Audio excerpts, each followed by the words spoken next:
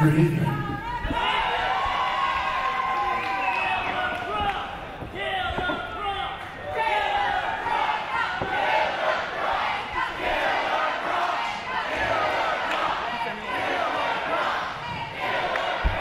Got a surprise for you tonight. I was just notified at the beginning of the show that the Mecca title is up for grabs.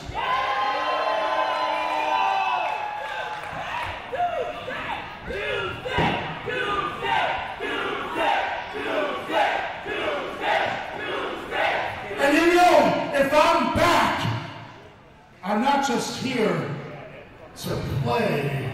I'm here to kill.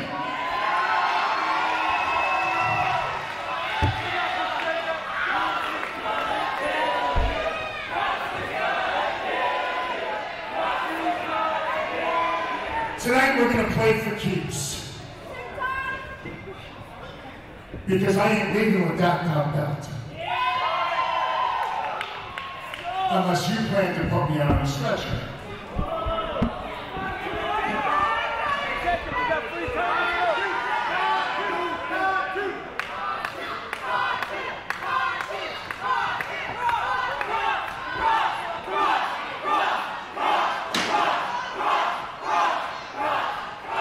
So let the games begin. Well, here we go. We are going to crown a new Mecca champion. The only man to ever hold that title before was John Morrison. But finally, it's either going to be our second champion here, Killer Kross or Jacob Fatu. 740 days ago, we thought Killer Kross had left us for good. But tonight he returns home, and will he get the gold around his waist here, or will Jacob Fatu play spoiler to the hometown favorite in our Mecca Championship match? You know who's a dangerous man? Everyone we're watching wrestle right now. But I will say this, a dangerous man is a man who thought he was leaving home. A dangerous man is a man who went away. And a dangerous man is a man who returned home and is reclaiming his home. That's a dangerous, dangerous individual. But I don't think Jacob Fatu cares how dangerous Kross is. Oh, have you seen Jacob Fatu? I've seen him. You said he was scary when he was 5. Have you watched him wrestle? I have. He don't give a damn how dangerous you are. He will kick your ass. So right now, we have the unstoppable force versus the immovable object. Who will bend? Who will wield? I don't give a damn. I'm going to sit back and watch. Pretty sure Fatu's the type. Snacks on danger and will dine on the death of Killer Kross here at the Mecca if he has his choice. I see what you did there. I did. I see what you did there.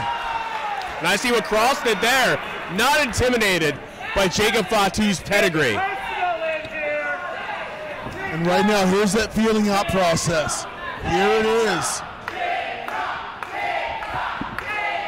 Once again, you don't know what a man is like until you get that grab on him. You lock up with him in the ring, and then you realize his strength. This is the second time these two have ever squared off, but it's more meaningful than ever with what's at stake tonight. The Mecca Championship is on the line. The Mecca Championship, pride. Both these men live off the fear of others. It's how they fuel themselves.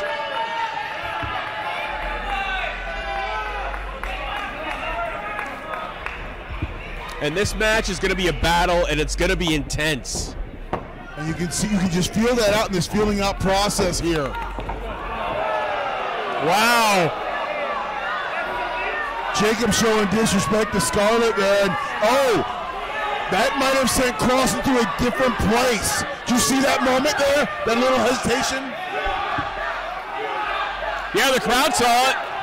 They're letting Jacob know what's up.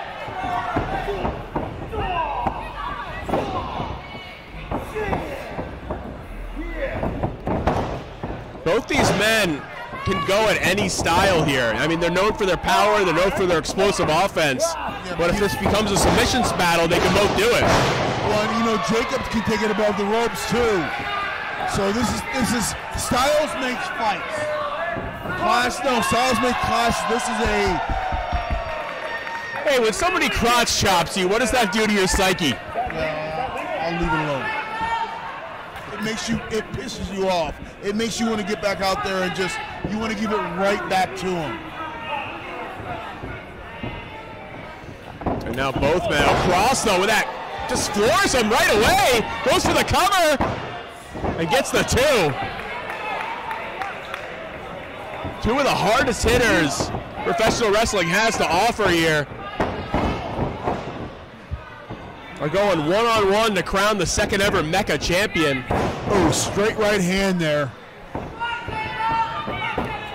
You see Kross is starting to feel himself now. He's starting to feel he's got an advantage. So you see him on the attack. Look at this. Not a lot of strutting usually across his career, but he gets his little Fargo in. Well, everyone's got to pay homage to Fargo there with the Fargo strut.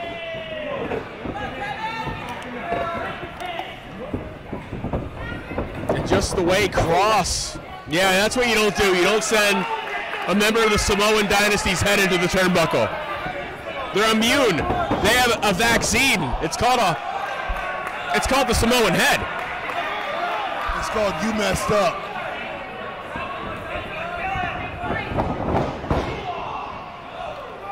And he just shakes it off, a third one. And one shot from Jacob Fatu could send Kross down.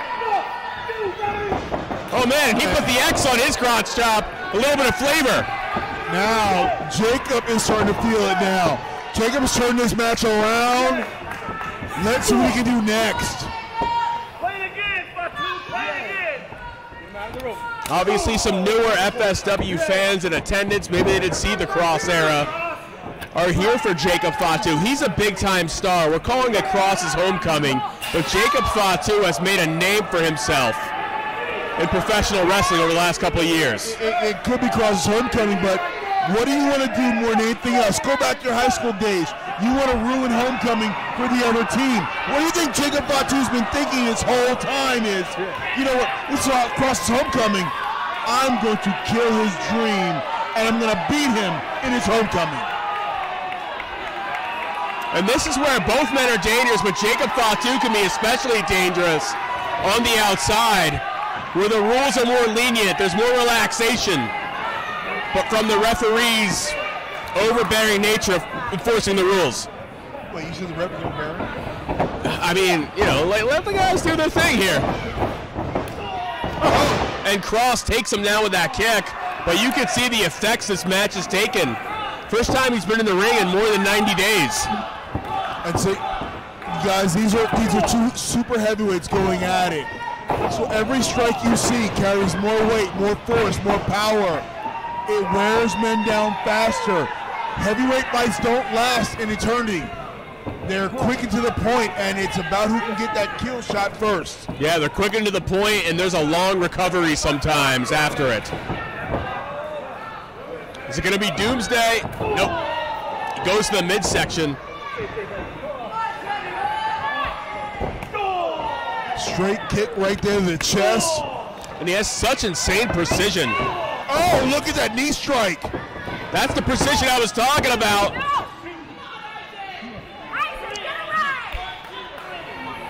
Kross has left a legacy here in FSW. He's been a big-time success in the AAA promotion. Former NXT champion. Everywhere he's gone. Two-time NXT champion. Everywhere he's gone, he has left his name. But it might not matter. Fatu just literally moved the ring 3 inches to the left. Yeah, that running hip attack did more than crush Kross's skull.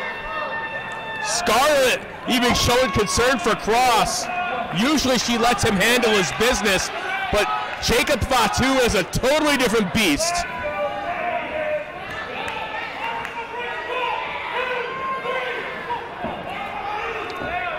And if he can bulldoze over Kross tonight, Jacob Fatu is going to strike fear in the heart of not only everybody in FSW, but the entire independent wrestling scene if he hasn't already. Jacob Fatu is a star. You can see that from the moment he walks into the ring. He's a star. Killer Kross is also a star.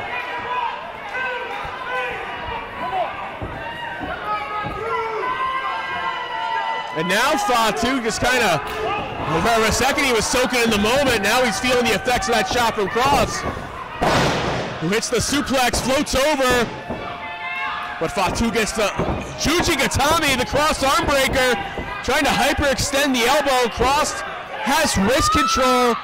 Doesn't appear from where I'm seated that he has it fully latched in and locked on, but Jacob Fatu. You see Jacob scurrying over the ropes.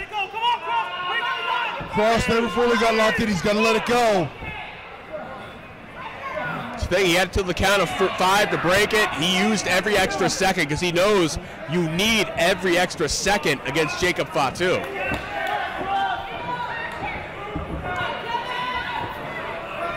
Now what's Kross doing? He's lining up for something. Going for the clothesline there. No, Fatu, Samoan drop, and luckily for Kross, well, he's back on his back, but the impact sent him off his back, and he gets covered now. Now, Kross does not want Jacob Fatu to start building his momentum and stringing together combination offense. That's the worst thing can happen for Kross right now. But Fatu is feeling it. You can see it. Yeah, when Fatu puts things together, he's just going to take you apart. It's the way it is. What Kross thought was going to be a homecoming has turned into a home invasion by Jacob Fatu. Here we go. Here he goes. Fatu starting to string things together now. Back handspring. Oh man, Muto! Like you mentioned, he's a brawler, but he's got that athletic side that most men with his frame can't match. But here it is. It is now dangerous for Kross. Fatu, like I said, is now stringing together offense. He's putting together tandem and combination offense. This is a bad moment, a pivotal moment for a guy like Killer Kross. If he does not quell this wave, it will overtake him and crush him. Kross not backing down, but the moment he showed the disrespect to Fatu, he paid for it. The toll man is paying the toll now. Now, what has Fatu got next? What has he got next in his arsenal? You know, no matter what position you have Kross in, if you feel like you have him beat, you stay on him, because very few men have ever had Killer Kross beat. And see, this is a bad spot for Fatu because he's getting caught up in the crowd, and every time Kross keeps getting back up.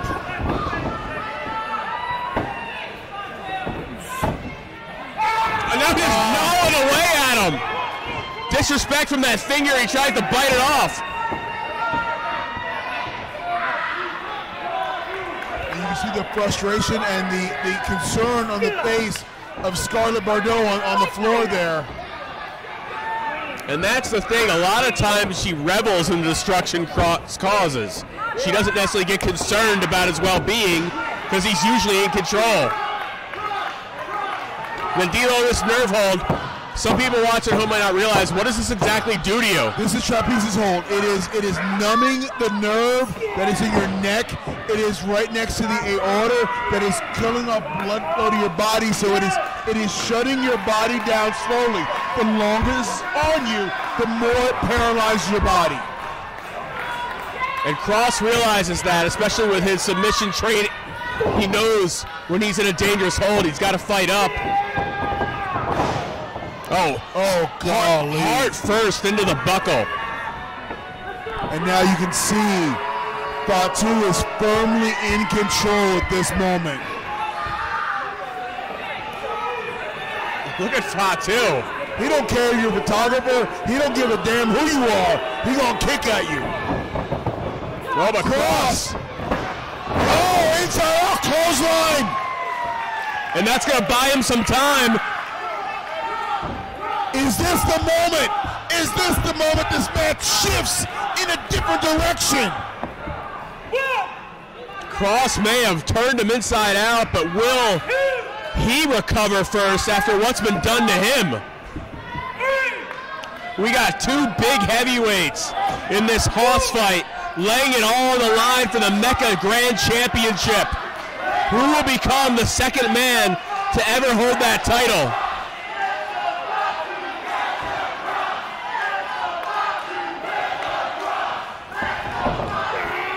Oh, Kross, can he unleash the suplex symphony here? Can he get it going? And he traps Fatu in the corner with that clothesline and those strikes. Nowhere for him to go. And he's saying it's Doomsday. There it is! On his head! And he was not able to protect his neck. Wait, is it time to pay the toll, man? Kross is lining up. Oh! And look at Scarlett now, realizing that Kross. Oh, no, no, no, no, no! No, Jacob, no! We got a situation here that if the referee wasn't concerned with Kross. Oh, no, no, no, no! Oh, Canadian Destroyer! Oh, you're killing me! The Canadian Destroyer sets up. And will he be able to hold on?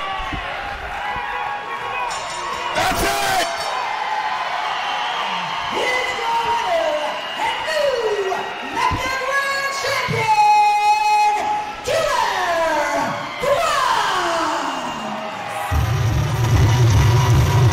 Well, Killer Kross comes home and slays the Samoan Werewolf.